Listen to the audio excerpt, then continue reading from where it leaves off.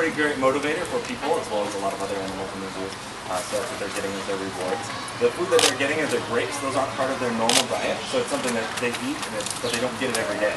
If you had something every single day, even if you ate like mashed potatoes or something else equally delicious every day, you'd kind of get sick of it after a while, and it wouldn't really be a reward for you. So it's things that they get when they do training that they really like. That way it's more of a motivator for them to engage in the behaviors.